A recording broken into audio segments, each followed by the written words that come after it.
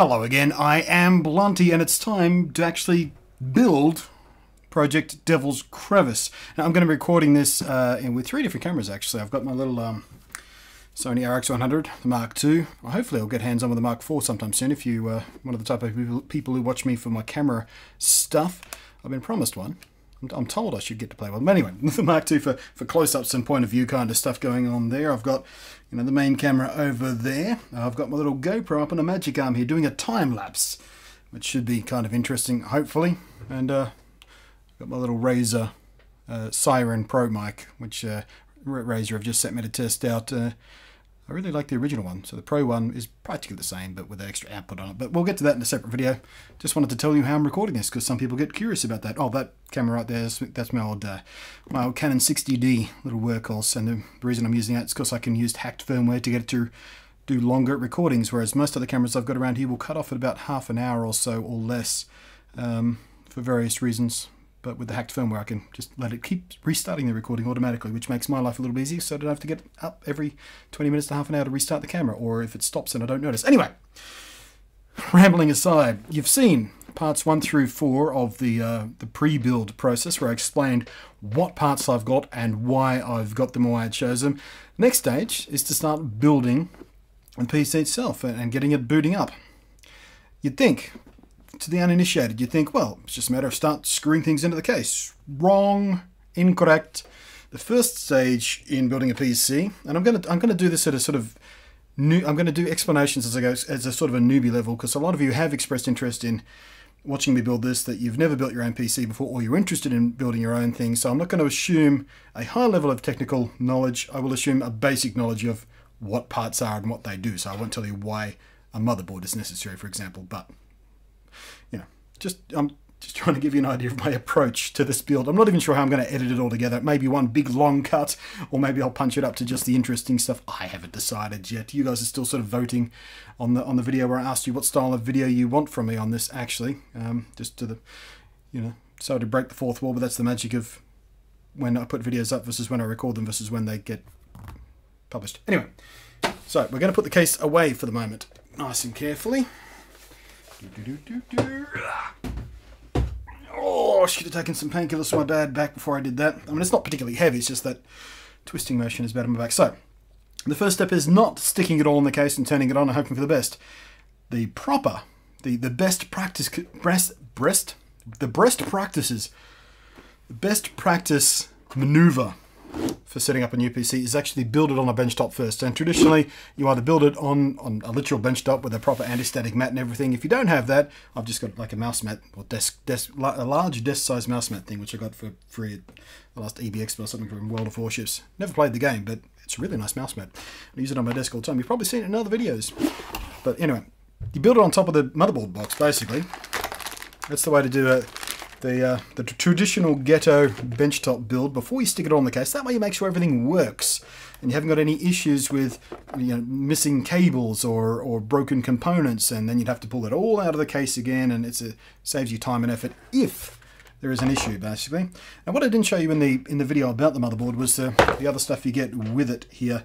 It's not all that interesting. I will grab the other camera to show you here, though, just for the interested out there. There's one kind of essential component that I did forget to show you. Let's get this recording. Come on, record for me. There we go. And that is the motherboard I/O backplate, which all PC cases these days come with just a hole in the back, basically, for the backplate to snap into, because motherboards used to have relatively standard layouts, but these days they've all got different kinds of arrangements of ports and numbers of ports, so they all come with their own I/O shield, basically, I/O plate. You snap into the back of the case, and then all the connections of the motherboard poke through it without leaving any unnecessary gaps for dust and I don't know, cockroaches to get in and everything. There's these little things here which are really handy. We'll get to those as we wire up the board, but basically they're a nice, easy way to wire up the front port panels and the switches and everything without getting too fiddly. You basically plug all your cables into that first and then plug this into the motherboard instead of plugging all these little fiddly wires into the motherboard. But again, I'll tell you all about that as we get there. It'll make more sense showing you instead of telling you. Here's a Molex power adapter that goes out to a little fan head of the looks of things. I don't know. I don't think I'm going to be needing that. SATA cables. Yep, SATA. We're going to need two of those right off the bat, so we can put that one back, we can put that one back. We're going to keep those out. We don't need the power adapter, so we'll keep the SATA cables out because we're going to need those at one point. Actually, I'll put them back in the box because we're not going to need them for the test build. The test build is basically going to be without the hard drives because we just need to make sure it boots up, basically. So we'll turn that camera back off. But we will need, actually we won't even need those straight away. We'll put those back in the box and that back in the box. Aside from that, there's just manuals in there. There's the NVIDIA SLI connector. If you're going for dual video cards, they give you one of those. They don't give you one of the AMD ones for one reason or another. Maybe the AMD ones come with their own. Driver CD, manual, quick setup guide, all that kind of stuff. And the manual is around here somewhere. I think it might be in my bedroom still because I was reading it last night.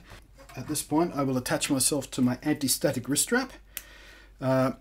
Not incredibly vital. There are other ways to ground yourself, like plugging in the power supply and touching the metal case. That'll ground you, get rid of all the static electricity in your body. Even if you don't feel static electricity shots when you get, zap, you're still carrying static electricity a lot of the time, and that low-level static electricity, you can't even tell, can severely damage electronic equipment. So, oops. Let's actually get myself connected properly, shall we? That works. Got to connect it to something that's grounded. But yeah, it saves you having to remember to touch the case every time you move around or everything, and it's that they're cheap and easy, and for the $12 that this cost me, it could potentially save me hundreds of dollars in blowing up my motherboard or something like that. I mean, it's rare. Lots of people build without static wrist straps, but like I said, they're cheap, and why wouldn't you use one when they're cheap and they could save you hundreds of dollars? It's like backing up your hard drive. Nobody ever does it until they lose a hard drive. Then they become obsessive about backing up. So it's the same way with anti-static wrist straps. Once you've destroyed a few components accidentally by presumably static, you can never quite be sure how it was damaged, but it's the nature of the beast. I'd rather be safer than sorry. It's not exactly an inconvenience. They're very lightweight. They don't restrict your movement. They're all on spring-loaded little lightweight cables and everything. So we've already looked at my board.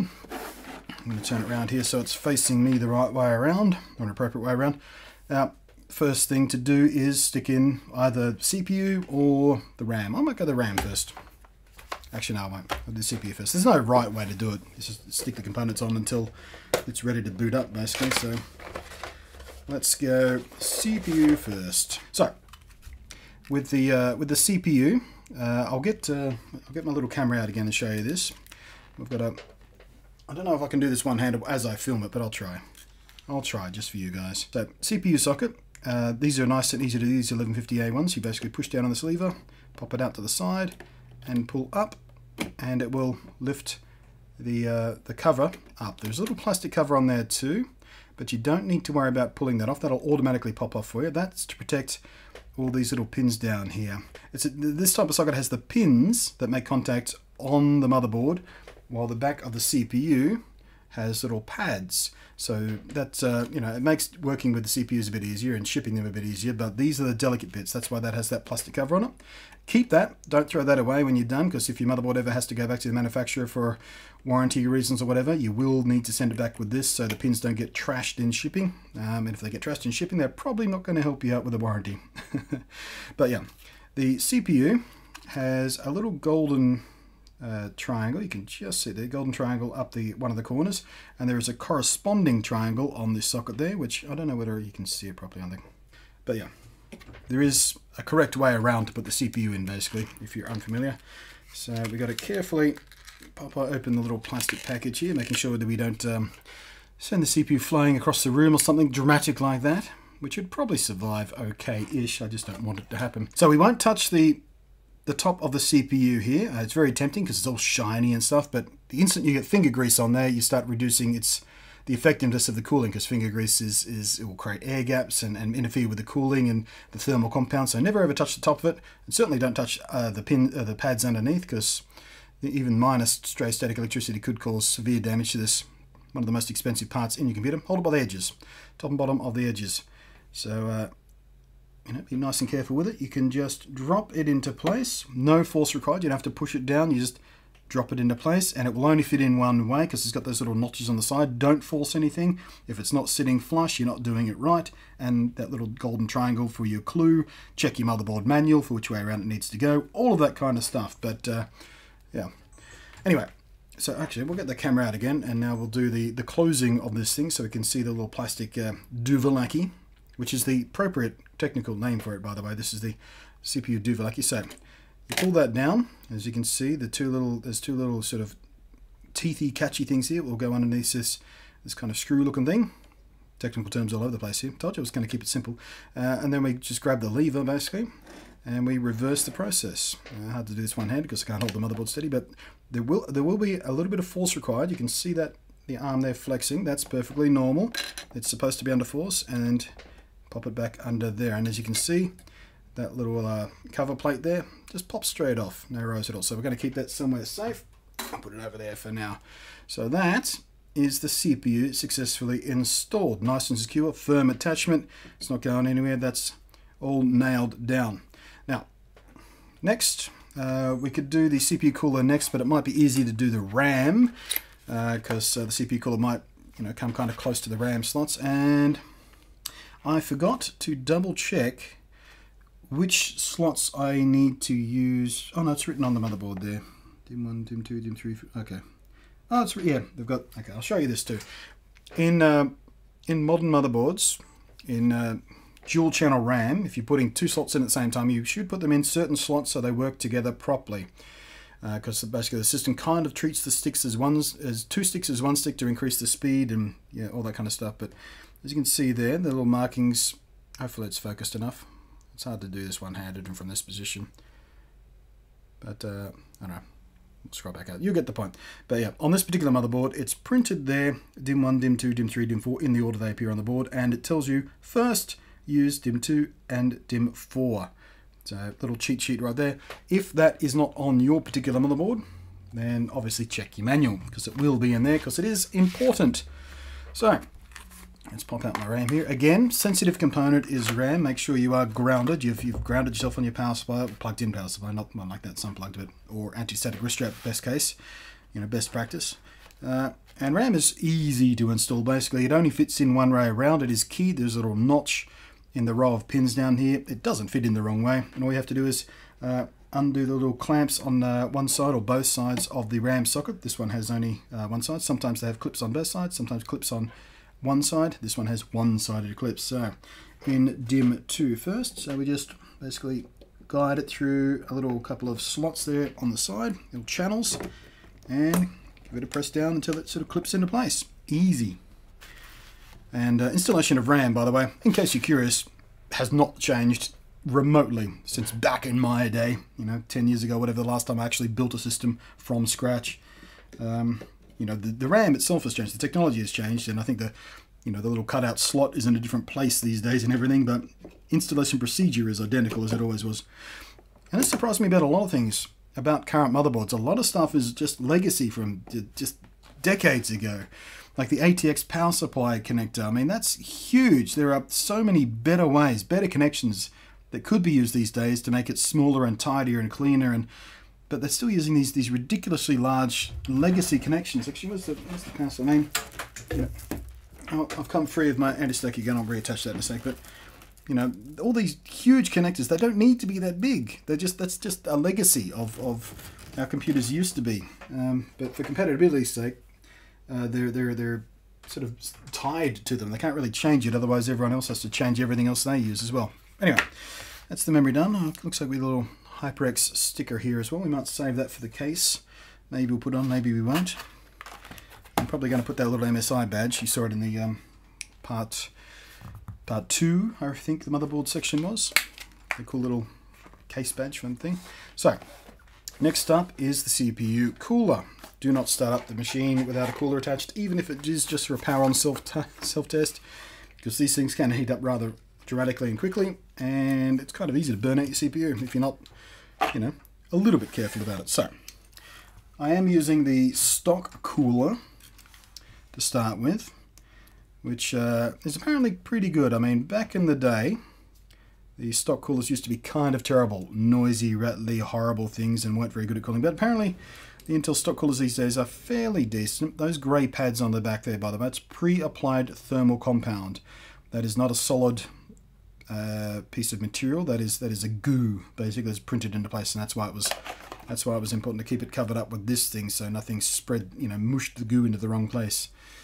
But yeah, as soon as that makes contact with the CPU, that'll start spreading out. And thermal compound is to facilitate the transfer of heat between this copper plate here and this silver plate on the CPU. Now, thermal compound doesn't, you don't need very much if you're applying your own. Of course, everyone will tell you this in every system build, you don't need much. It's not there to be a sandwich. It's there to just fill in the tiny micro gaps and scratches and air gaps and things like that. So you need very, very little of it. So if you're applying your own, you don't get one that comes pre-applied, be very, very mindful of that. So basically the procedure here is we basically just push this into place. It's got these little pin plastic tabby things. Installation is basically you put it over the CPU and you push these until they pop through the receptacles on the motherboard and lock in on the other side. And removal is a similar process. But yeah, that's the little fan and heatsink. They look very much like the old stock coolers do, but apparently they're much better these days. And quieter as well, which is kind of important. So I'm going to put the secondary camera down for this one, because I am going to need both hands to do this properly. So let's orient ourselves in a way where we can get this cable around to the CPU fan connector on the motherboard nice and easily. Actually, we might do that way, this way. I don't know, where is the CPU fan header anyway? It's around there. Now, it doesn't really matter which way around this goes, so long as you're you can reach your fan header on your CPU thing without having the cord interrupt with the fan blades, basically. So let's position him here, get it nice and square, sit him down evenly, so we get a nice even spread of that thermal paste, and push, push, push. I should have done opposite corners. Best practice is to do opposite corners to get even pressure down. I didn't do that. We are all locked into place, it's good. Now we connect the CPU fan up to the CPU fan header on the motherboard. And again, you can't really mess this up, it only plugs in correctly one way around. So, just little fiddly pins, you've got to be a bit careful, those fins are kind of delicate. Not too delicate, but kind of delicate. Alright, so let's just tidy up this cable run a little bit so we don't interfere with the fan. Might tuck those under that heatsink there, that won't do any harm at all. Sorry, you can't quite see what I'm doing, but I need two hands to do this, so we can't have the other camera. But just a little bit of basic cable tidying, getting stuff out of the way of the spinning fan blades. So let's have a quick look at what I did there. Okay, so focus, there we go. CPU cooler, and we've got the fan running down underneath the little power, the heat sink here into the fan header on the motherboard. So that's that installed, easy peasy. Next up we should start connecting the power actually. So I need a drink. It's talking constantly. I mean, not best practice drinking energy, sweet and sugary energy drinks next to the exposed motherboard and CPU and everything. Do as I say, not as I do. But I do need my Monster import juice. Alright, there it is. Alright, so we will plug in the power supply before we start connecting it to the motherboard, just so it itself is earthed as well, just to prevent any potential stray current going where it shouldn't go. We will leave it turned off. There's a switch on the back. Leave it turned off, but plug it in just for a little paranoia's sake, basically. Excuse me, I gotta go down. Oh, my neck. Okay. Whine like an old man bending over. Okay, so it's just is that good? I'll get the Sony out of the way here. Stay. Alright, now here's where things get a little bit messy because I am dealing with a power supply that doesn't have modular cables, so we have to deal with a bit of clutter here. In the case I chose, again, I explained this in the video I made about my case choice. There is superb cable management, so all this tangle of cables isn't going to be a big issue. This is probably the easiest way to go about it. So, main power turn on. Now there is a 20-pin socket here, and a sort of 4-pin socket goes with it. Some motherboards need that, some don't. If yours doesn't, obviously just don't connect it, let it hang. That's fine. go. And again, it's keyed, so you can't really screw it up. There is no way to plug this thing in around the wrong way unless you're really quite determined to jam it in there the wrong way around. Which I've just done there, actually. Come on. No, I was right the first time. It's just a little bit stubborn.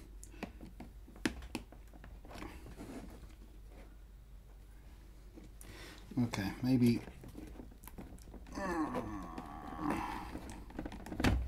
Maybe the 4-pin wants to go in first. Okay. So there's a couple of little teeth on this thing that you have to really plug them in at the same time, or plug the 4-pin in first, apparently. It's the first time I've had to deal with one of these, and for some reason this power supply was on. Because the power button lit up there. I don't know why that happened. It's still lit up. Okay, so apparently the power button lights up no matter if the power supply is in off or on position. Interesting! But nothing else seems to be powered up, so I think we're okay. Did not know that. We're getting terribly close. CPU power next. Where is it? That's my ADs, that's my things. Ah. Oh.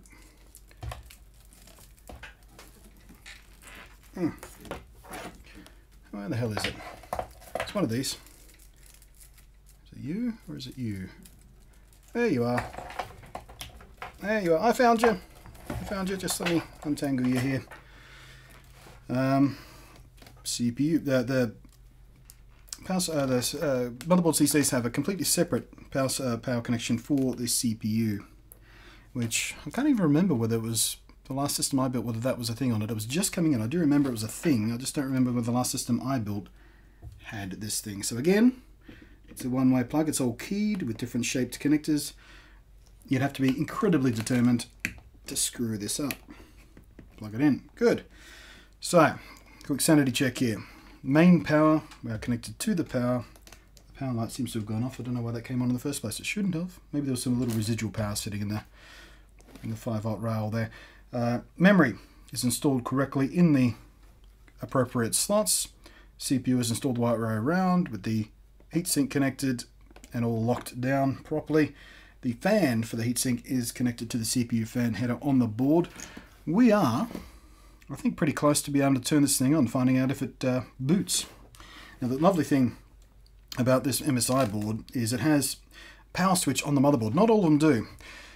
If your motherboard does not have a built-in power switch to do the bench test, there is a way to turn it on. You basically short out, I can't even find them here. There are pins on the board where the plug for the front case buttons and stuff usually goes. If you short out 2 of those, it'll basically boot. It's basically like, you know, using a screwdriver as a switch, basically.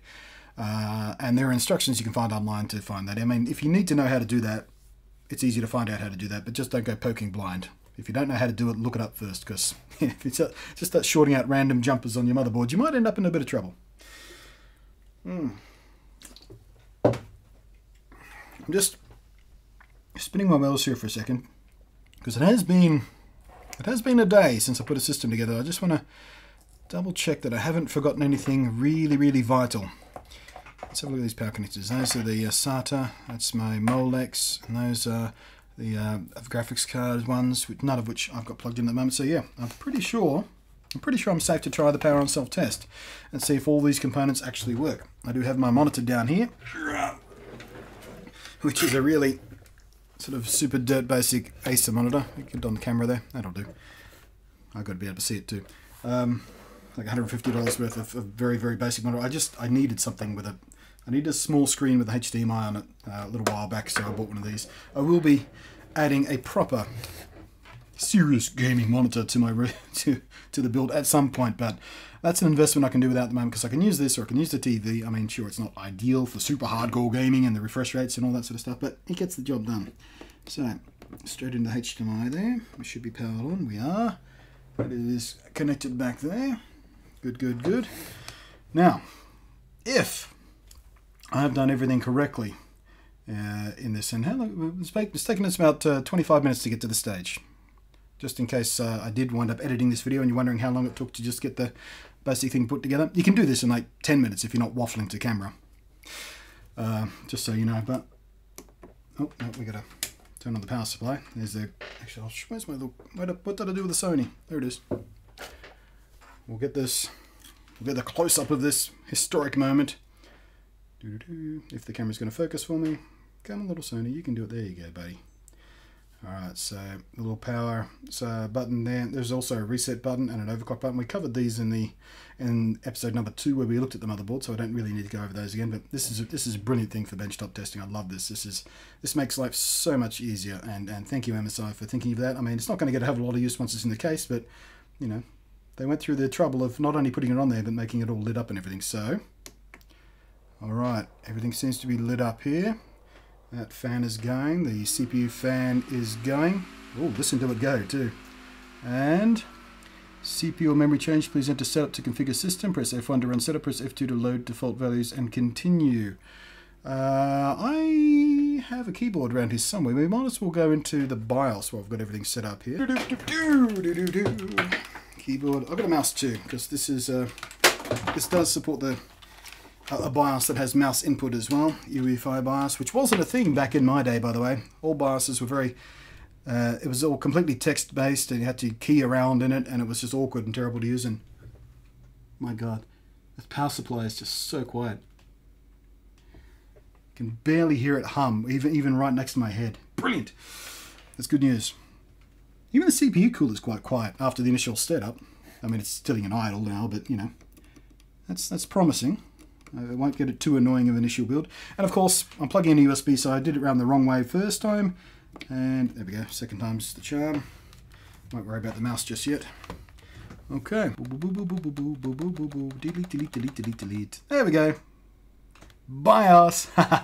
So, that is proof of concept that I have, in fact, done this correctly. And that the system, these components, work, and I haven't accidentally damaged them, and there's no DOA stuff, at least, you know, at a basic level. We still have to see. This is one of the superposition USB keys plugs right here. I tried it 4 times then, and each time it was wrong. So there we go. I've got the mouse on screen. I don't know how well you can see that there, or you can just see me flipping around through things there.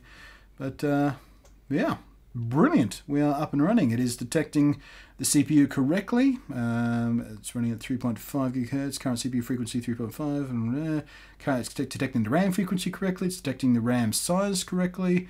The boot drive, the boot disk priority. I may have to fiddle with that so I can boot off the USB drive. UEFI hard disk. USB hard disk, we'll move that around there. Just doing this right now because I'm going to boot the system off a USB to install Windows, basically. Well, not boot, but actually, I don't know if I'm not booting it. Oh, well, yes, I do. Yes, I do. Yes, I do. I have a boot key, a USB boot key made ready to install Windows when I get the hard drives and everything attached. But that will do us for part 1. I think that's, you know, there's about probably half an hour's worth of video after I edit out a couple of the derpy bits where I had to get up and get a keyboard and everything. But that is part 1. The benchtop test has been successful. I am going to take a little break now and celebrate and do a little dance. And then we will start on the next part, which will be starting to put this stuff into the case, getting some basic cable management going, getting the hard drives installed, and doing all that kind of stuff. But thank you for joining me for part 1 of the... Well, it's not really part 1 of the build. This would be like part 5, considering the other pre-build videos, I guess. Well, whatever. The initial part of putting the thing together, we'll call it.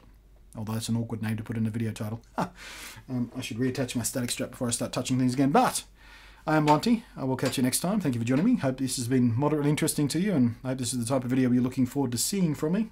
Didn't really come in with a plan. Just started doing stuff and talking, which usually works out all right for me because, I don't know, sometimes it doesn't, I guess. See you in the next part anyway.